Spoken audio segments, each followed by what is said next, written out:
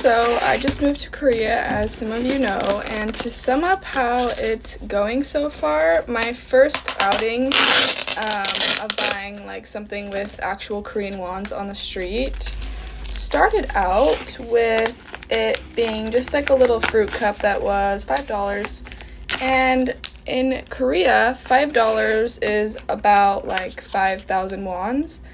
And I basically gave them $50 for a cup of fruit, but luckily they were really nice and ended up calling me back over and were like, no, like they didn't speak that much English, but they were like,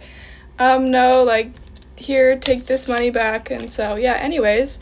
besides that, I have really struggled to find any supermarkets here, so if anyone has any suggestions, yeah, there's like a